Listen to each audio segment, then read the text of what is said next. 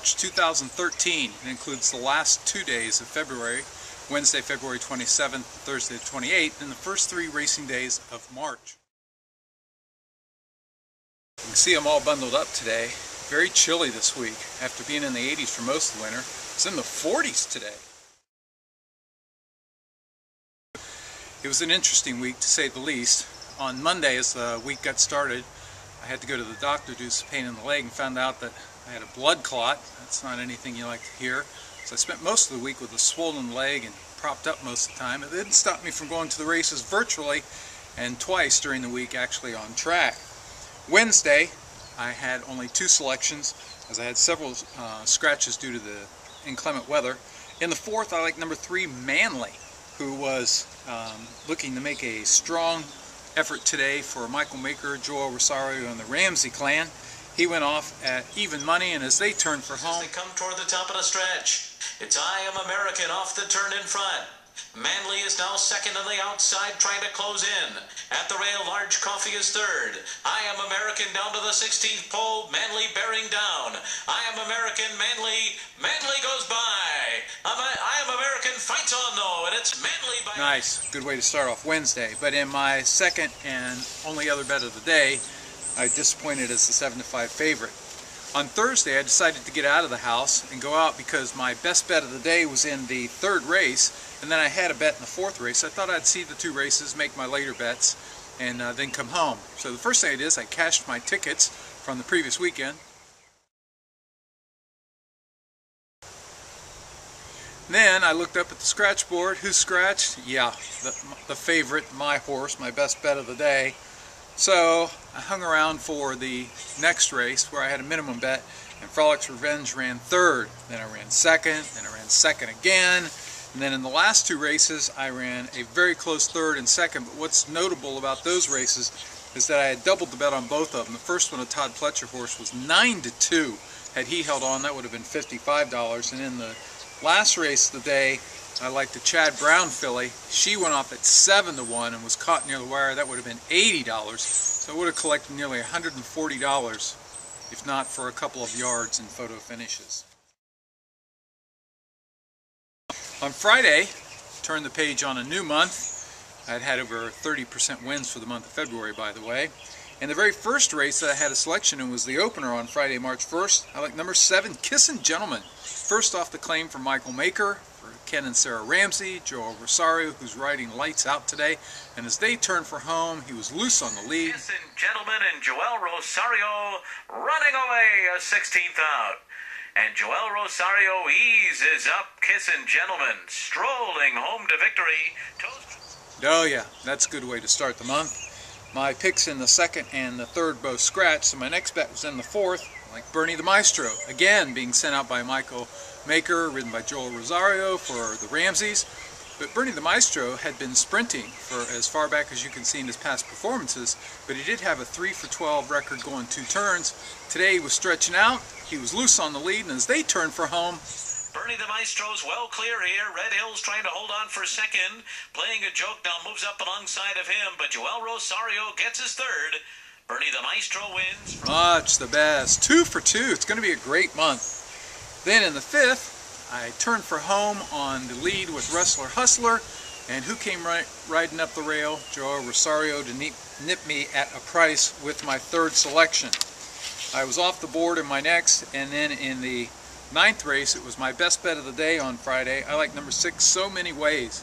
She had won the Grade 3 Schuylerville at Saratoga, and then the Grade 1 Spinaway was making her long-awaited return. In fact, Gulfstream had written a special stakes race for her and called it the Primal Force.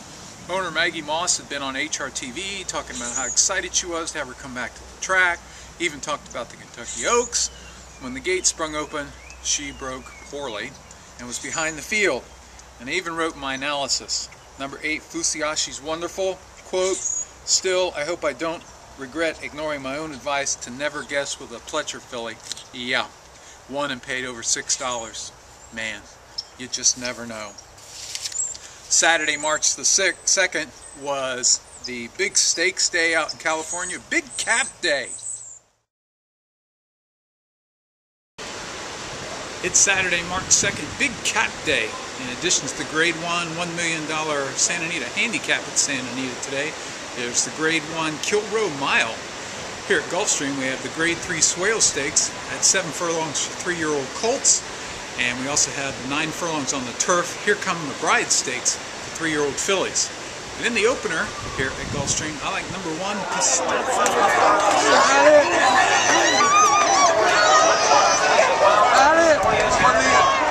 One for one. The Grade 2 Top Flight Handicap. Summer Applause had been one of the top 3-year-old fillies last year. She made her 4-year-old debut in Houston a month ago. Rider lost the irons and she had no chance. Today she came back. She went off as the favorite. Tripled the bet. Then it was the Caesar's Wish Stakes at Laurel. I didn't handicap Laurel, but I read an article on the Daily Racing Forum that an unbeaten filly, Walk with a Purpose, was going for a 4 straight and just looked tons the best.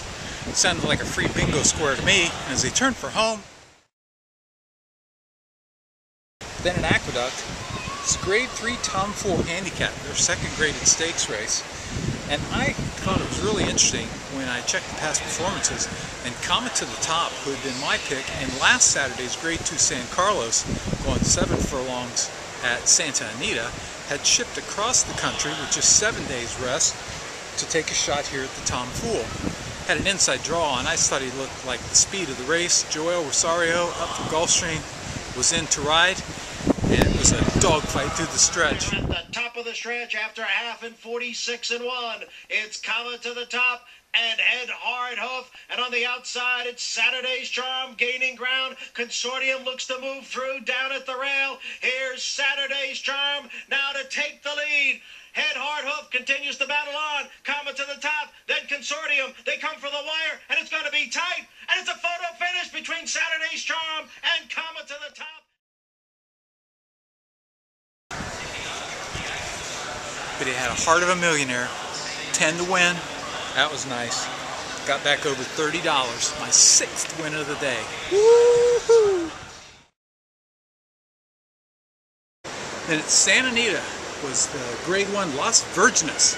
I like number 5, Beholder. Had disappointed at odds on at her return as a 3-year-old, going 7 furlongs, but today I thought she looked tons the best. She'd been working lights out, and as they hit the far turn, she was in control.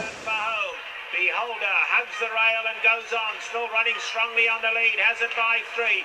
50 Shades of Hay speeding through the city on the outside. Air Kitty are all chasing.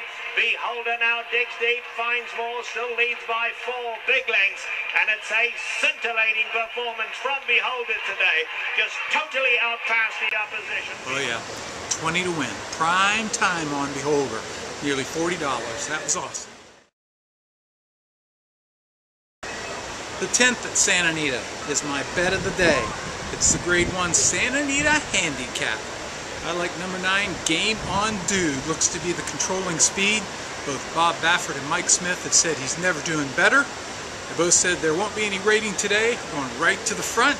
Dare anyone to try and come and catch it. Coming to the quarter pole, and Game On Dude has not taken a deep breath yet. It is Game On Dude. Mike Smith just pointing him in the right direction. Homeward bound in the big cap. Game On Dude is now turning it into a procession. Big run from Clubhouse Ride in second, Ron the Greek third, but just absorb this one. This is a moment of history.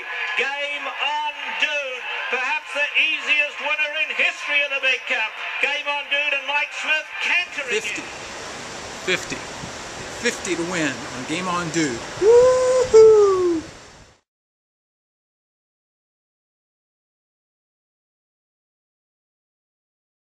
On Sunday, March the 3rd, I was looking to continue my good winning from Saturday, and in the very first bet, I tripled the bet because it was a first off the claim for Team Calabrese. Went off at 3 to 5, third. In the 6th race, I went with multiple stakes winner, Summer Front. Even the analysts on HRTV just said he just looks like much the best horse. One of the rare poor rides in the meet, Joel Rosario took him inside, nowhere to run, trapped, blocked, checked. Finished 3rd. Then I was 7th with Dancing for Glory, who looked to be just tons the best on paper. Then I finally won my last race of the weekend, the 9th. It was maiden special for 3-year-olds, and I liked Antipathy, who had run second to Majestic River, who had come back to set the pace when losing to Emollient, who I think is Kentucky Oaks bound. So I tripled the bet on number 8, Antipathy. She was dueling through the turn. Coming toward the top of the stretch. Antipathy is the leader. Minx to the outside. They went 3/4 in 1:11 and 3. They're into the stretch. Antipathy and Minx, and they're well clear of their competition. Antipathy on the inside. Minx trying her best but can't go with Antipathy. Antipathy edging away from Minx, and it's a long way back to the others. Minx keeps battling outside of Antipathy, but Antipathy will score. Cash for $30. The feature on Sunday was the grade 3 Palm Beach for 3-year-olds, and to be quite honest, I didn't like number 9 Charming Kitten. Even though he was being sent out by Todd Pletcher, and even though he'd won the prep for this, I just wasn't that impressed with it. But I couldn't find anybody else that I wanted to back. And then there's the whole Pletcher thing. I'd already missed once this week by letting a Pletcher horse go, so I supported him second best to my second choice. And then I ran 4th in the last race of the weekend. The week was capped off with a pretty exciting event for me. We had a Florida Panthers game Sunday evening at 6, and I had gotten a phone call earlier that said I needed to be out in the entryway to our section because I was going to be honored as the season seat owner of the game.